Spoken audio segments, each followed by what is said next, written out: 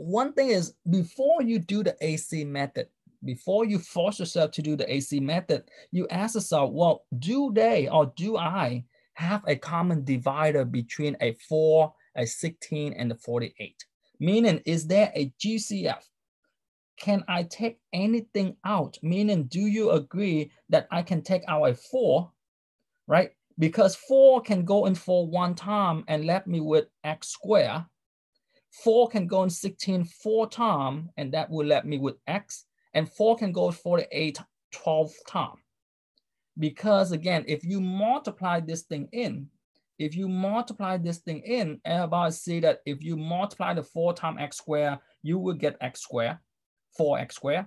4 times 4x, you will get 16x, and 4 times 48, you will get a 12, right?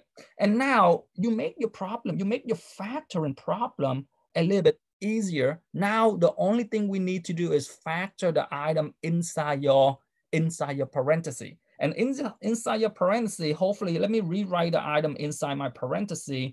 As you can see, inside your parenthesis, this is an easy problem. We create this by factor out a GCF. Why is it an easy problem? Because there is no number in front of x squared, right? Now you just ask yourself, is there 2 numbers multiplied to give you negative 12, but subtract to give you 4? And in this case, do you agree that 6 times 2 is 12? And 6 minus 2 will give you 4. But in this case, the 6 is negative. So again, when you factor this thing out, everybody see that all we need to do is, the reason why is an easy problem, because all we need to do is put in an x in one parenthesis, x in the other parenthesis, and put in negative 6 and a 2. And yes, don't forget to bring down your 4, because whatever you factor out, you have to carry it down, right? So again, the answer for this particular problem, is 4 on the outside, x minus 6, x plus 2, or if you have 4, x plus 2, x minus 6 is perfectly fine. But this is what we need to do. How do we get to the easy problem? The only reason you can get to the easy problem is you can factor out a GCF, okay? So that's the idea, right? We did this before. We did problem in 6.2. We have a GCF, we factored it out. It's just that it's been a long time. I want to give it back to you guys so that you guys can do it. If whoever did the AC method, if you took the 4 times the 48, you still can do it. It's just that it's a humongous number, right? And that's the problem with the AC method. If you take 4, multiply to 48, or multiply to a negative 48, everybody see that this thing will give you 192, negative 192, right? And then you say, well, there are 2 numbers multiplied to give you negative 192, but subtract to give you 16, which is you know, it's doable. It's just that is a little bit tedious in that way. Okay, but looking at this thing here, question with A. If you don't have question with A, B, with a small error there, if we were to, or if you guys were to change it to this problem, then you guys would be able to figure this out, hopefully, right? So this is my B problem. My B problem is 25x squared minus 40x plus 16. And I want to point out that, you know, I won't be, if you do this thing here, you say, well, Mr. Tran just told me that I can try to take out GCF first, and that's correct, right? See if we can take out GCF, and in this case, you can see that there's no GCF. The 5 can go to 25 and can go to 40, but the 5 cannot go into 16. So we cannot take out a 5, and vice versa, a 4 can go into 40 and can go for 16, but a 4 cannot go into 25. So in this case, we kind of stuck, right? And if you stuck and you say, well, this is a hard problem, which is the AC method. And if the AC method, you would say, well, 25 times 16. And if you take 25 times 16, you will get 400, right? 25 times 16, you get 400. And now you ask yourself, well, is there two numbers multiplied to give you 400, but add together to give you 40? And again, the reason why I mentioned this is I want to show you that, yes, the AC method is worked out. It's just that it's tedious, or in the sense that the number is humongous and you kind of, intimidated and you kind of forget it in that case. But again, 20, looking at this thing here, I don't want to do this thing here, but again, 20 times 20 is 400, and 20 plus 20 with the correction will give you 40, right? But I don't want to emphasize the AC method. I want to emphasize the other problem, or in the sense that, remember, there is a perfect square scenario, right? So when you see this humongous problem, when you see this big problem, or when you multiply and get you some humongous number, go the other route. Ask yourself this question: is this a perfect square? Right? Is this number a perfect square? And is this number a perfect square? So in this case, do you see that 25x squared is a perfect square? And if a 25x squared is a perfect square, y is a perfect square, do you agree that 25x squared is 5x times 5x? And 16 is a perfect square, and y is 16 is a perfect square. Well, 16 is 4 times 4. So if you get to this humongous number or some big number, see if they are a perfect square. And if you recognize that the first item is a perfect square and the last item is a perfect square, all you need to do is put them in, take one of each. And in this case, my one of each is 5x and 4, 5x and 4. Put them in each of the parentheses. And in this case, because it's a trinomial, they will have both the same sign. So again, this is what we have is 5x minus 4 times 5x minus 4. And if you in doubt, you can check this out, right? We don't need to take the 5x times the 5x. We already know that 5x times 5x is 25. We don't need to test the 4 times the 4 because the 4 times the 4 is the 16, right? What do we need to test is we need to take this number, negative 4 times 5, that will give me a negative 20, and 5 times this to give me a negative 20. And as you can see, a negative 20 and a negative 20, that will give me 40, which is that is the number that I needed in the center. So in the center, this is your perfect square scenario, and your perfect square scenario is basically tell you that this is the square of the difference, because 5x minus 4 times 5x minus 4 is basically 5x minus 4 square. Okay. And again, you don't need to put 5x minus 4 square. You can give me this answer and that will be perfectly fine. Okay.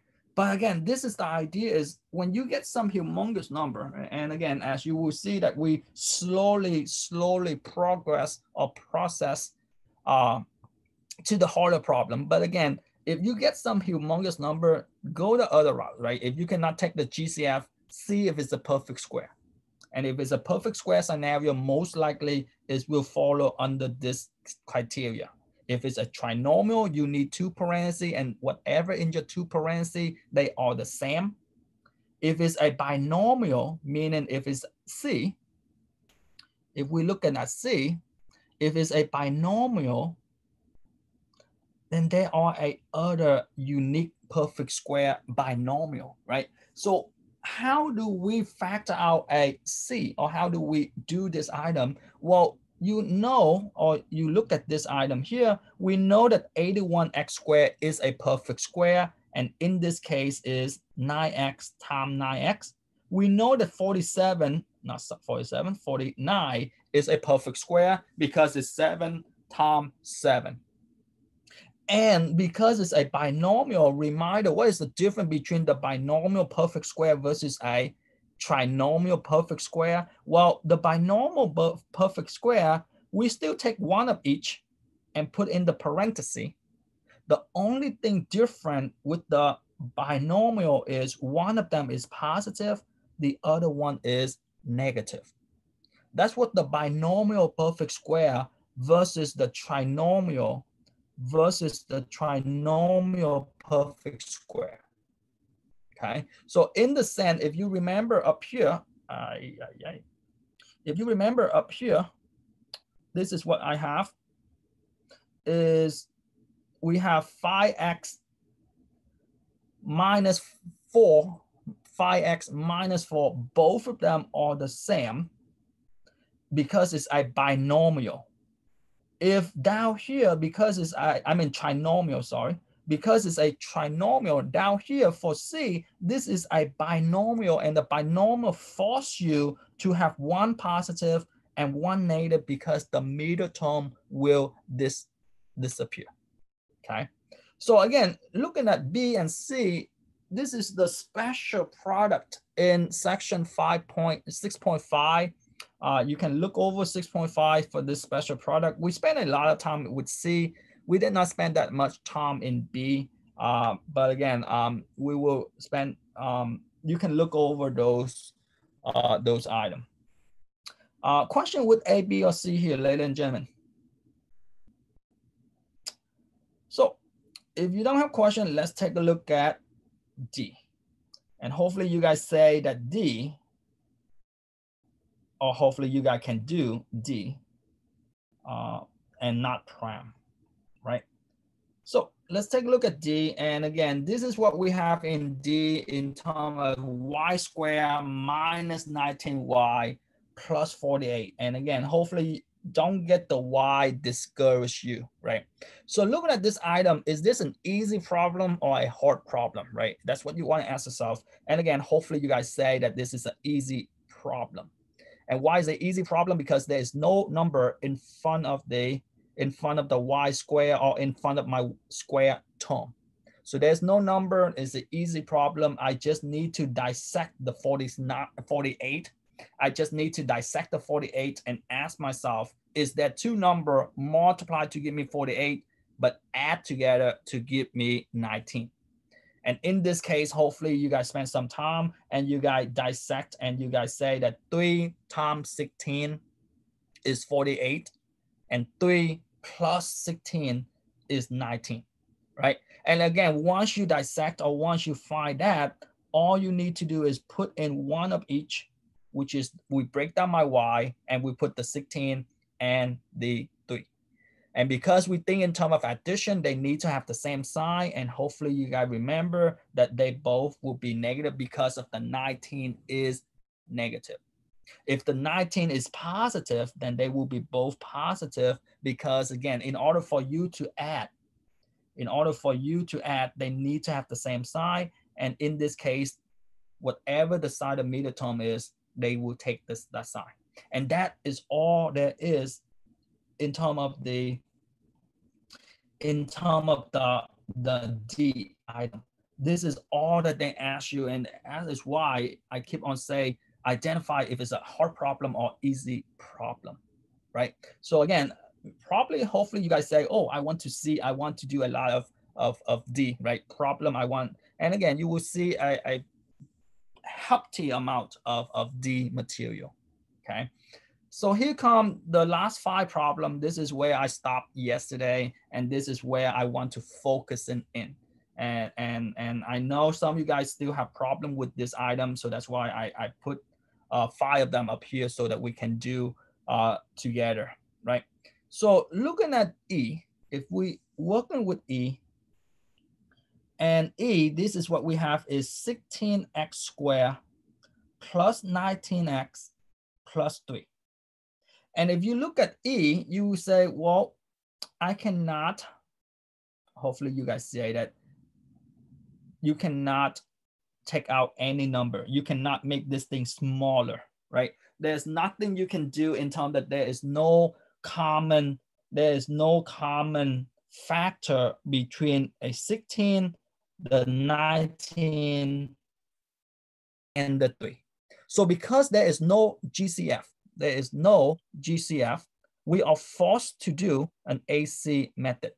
So the AC method, to remind for those of you guys, the AC method, this is what we do, is we take the A item, and in our term, our A item is the first item, and my C item is the last item. I take the A, multiply to the C. And if I take the A multiply to the C, do you agree that 16 times 3 to give me 48? And again, if you look at all the problem, I use a lot of 48 so that you can see the pattern, right? So again, 48, once we find the 48, what do we need to do? Well, we need to find two numbers, multiply to give me 48, but add together to give me 19. And hopefully you guys say, oh, Mr. Strand, you don't need to look any further. The two numbers you just multiply to give you 48 is the same two numbers that add together to give you 19. Because 16 plus 3, that's 19, right? But why this problem is not easy as before is because once you find a multiple, you cannot just do this, ladies and gentlemen. This is not the same item, right? You cannot just say, okay, I find a multiple, 16 and 3, I put in one of each parenthesis like the previous one. Is not the case. It's not that easy, right? What we identify is hard. So again, how do we do this thing here? Because once you identify it like this, once you find a multiple, this is what you need to do, is you need to rewrite a problem. Instead of say 19, you will say 16x plus 3x. You need to rewrite this problem and factor them out in terms of grouping, right? So we need to rewrite a problem. This is my problem. This is my original problem. 16x squared plus 19x plus 3. That's my original problem. But now, instead of using that original problem, the only thing I need to do is now I need to rewrite it, break down the 19 as in 16x and the 3x. And once I have that, all I need to do is group them up. And if I group them up, the first group, the first two number, the second two number in the second group. And again, what do I have? Between the 16 and the 16, I know that I can take out 16. Between the x squared and the x, I can take out an x. And 16 going to 16 is one time, and x going to x squared will give me an x. 16 going to 16 is one time. Everything is out. I still have to put the 1 to hold that place. And similarly, in the second group, because I include a positive, I need to factor out a positive. And again, in this case, I take out a positive 3. So 3 going to 3 will give me an x, and 3 going to 3 will give me one time. And hopefully you guys say that, oh, x plus 1 and x plus 1 is the same. I bring it to the outside. And what is the leftover? The leftover is 16 plus 3. So this is our answer. It's not the answer if you recognize or not recognize. If you remember what I wrote earlier, this is what I wrote earlier. And as you can see, clearly they are not the same. Right? And again, you can see that you are wrong because 16 times 3, that's 48. Your original problem does not have any 48 in it, right? Your original problem is 16 and 3. So that's why we cannot use the easy method for the hard problem. You have to use the hard method, and it's not hard, right? It's tedious, but it's not hard. You have to use the hard method for the hard problem. So again, in terms of this thing here, and I purposely give you this item right here. If you see that 48, 48, and then the 3 times the 16 is 48. So all of them, try to give you see that 48 might be the core number, but it's not the same all the time. You have to ask yourself in terms of what kind of problem we have. So question here with E, question here with the step, with the AC method, or question here in terms of how do we defer the difference between the E versus the D?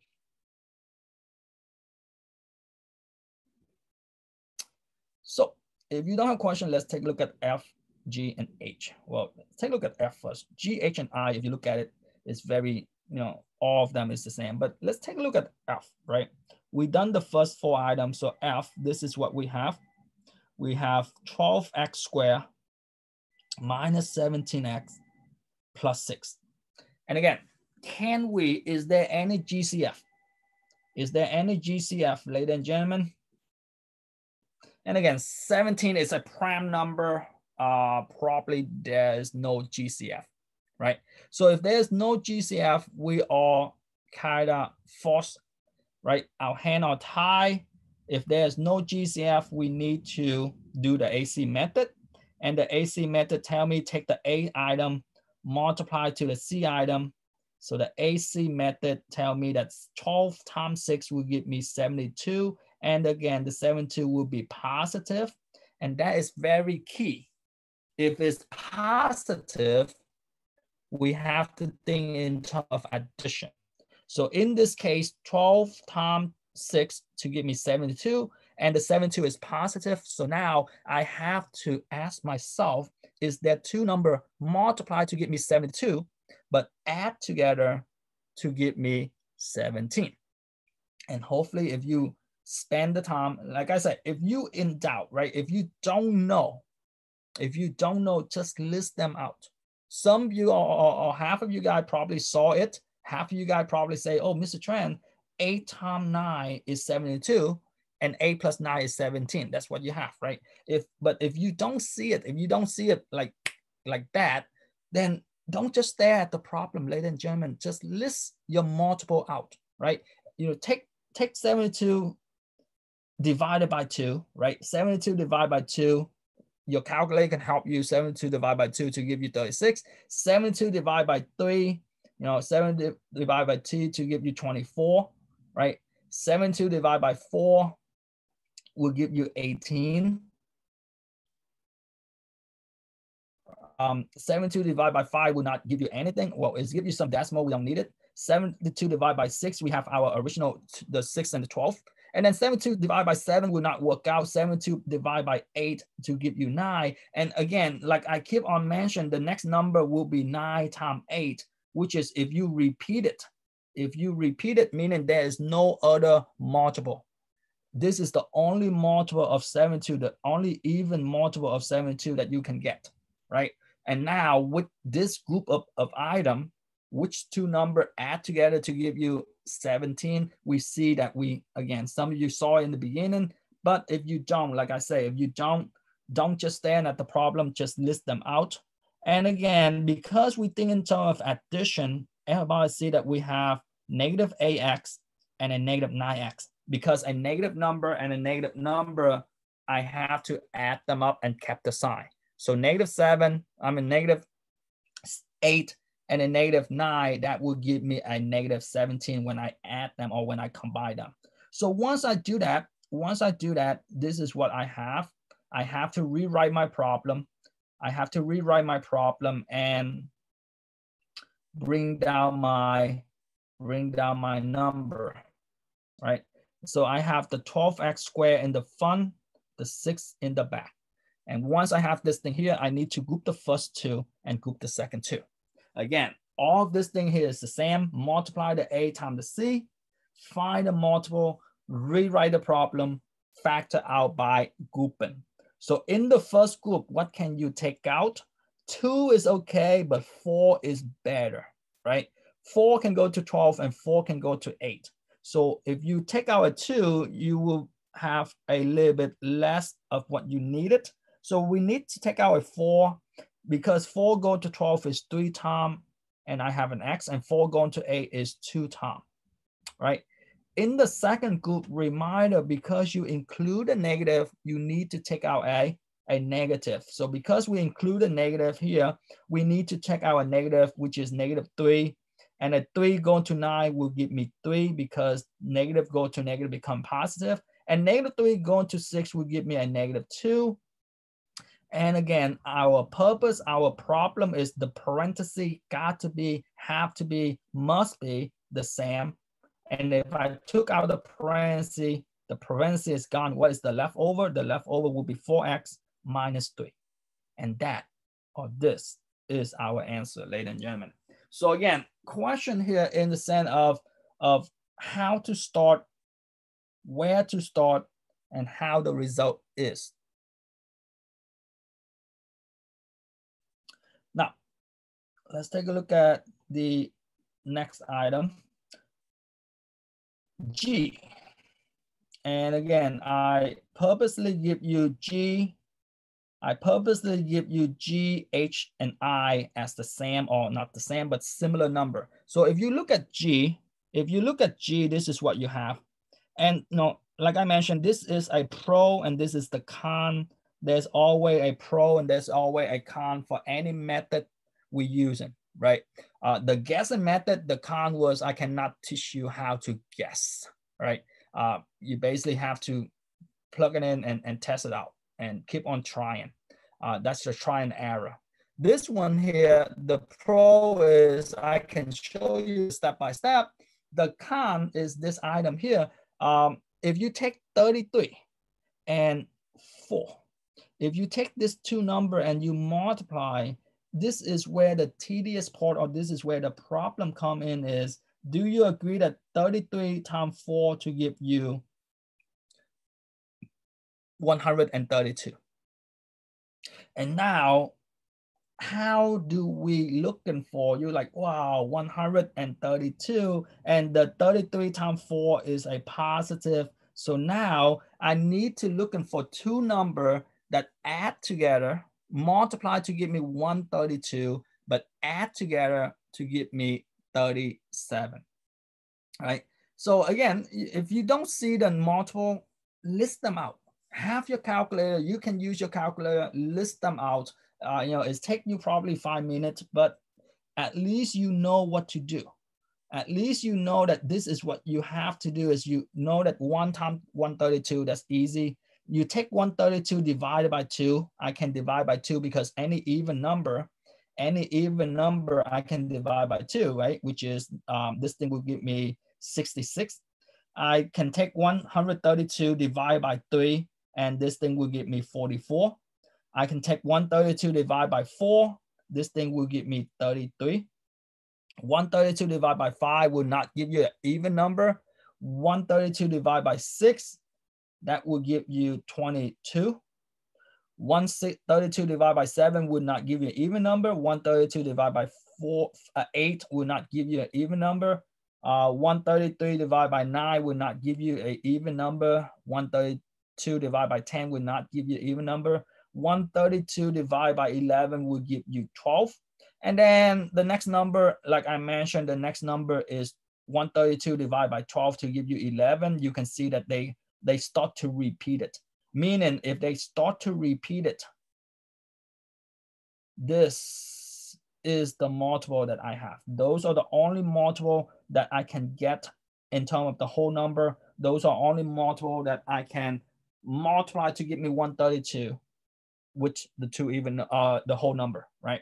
So once we have this, let's focus back to our problem.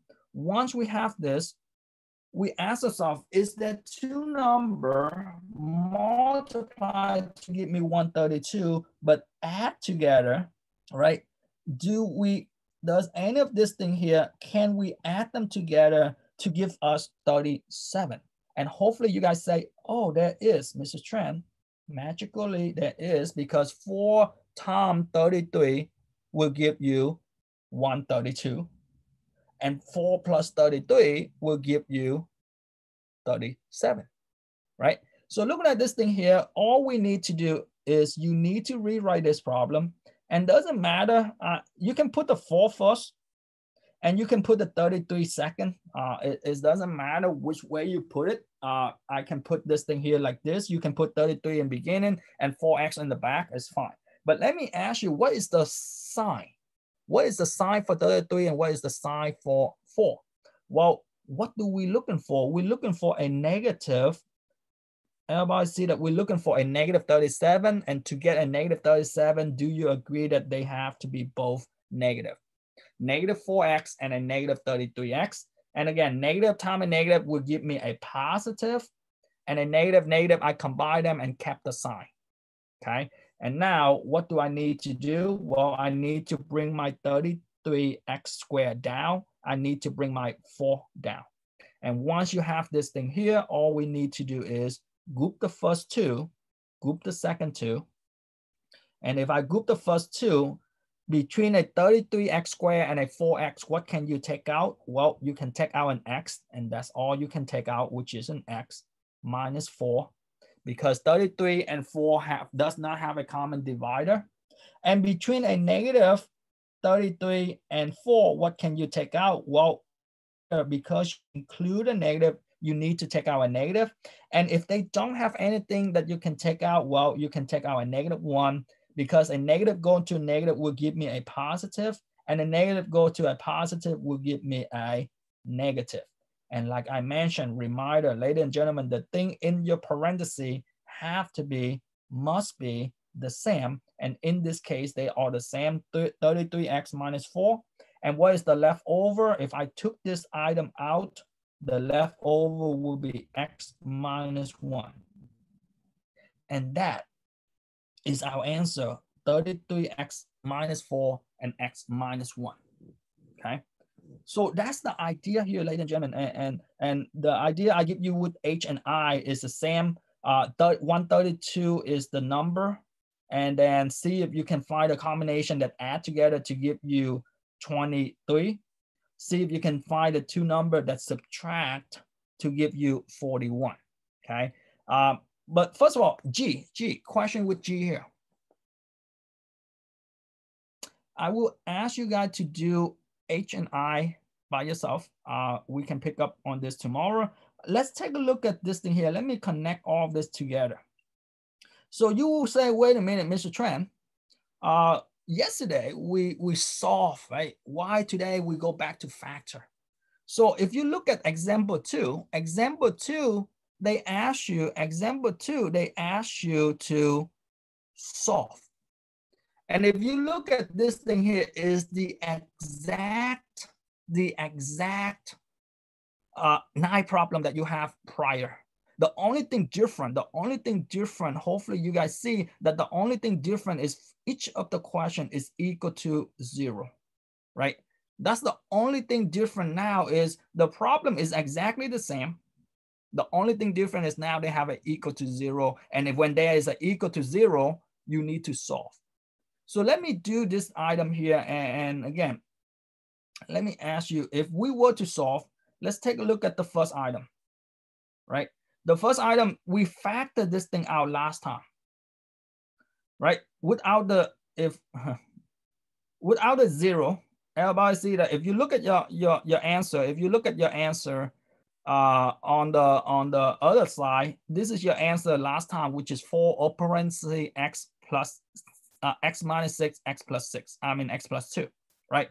The only thing different or the only thing new is now if they ask you to solve, everybody see that if they ask you to solve, the only thing new is now is equal to 0. And now if it's equal to 0, what is new? Well, if it's equal to 0, ladies and gentlemen, this is your item. This is what your factor is, x minus 6, no, x plus 6, x minus 6, x plus 2. So I want to point out to you guys is solving quadratic is nothing new. You factor them out first, and the only thing that they tell you to do is if they ask you to solve is you take this item and you set it equal to 0.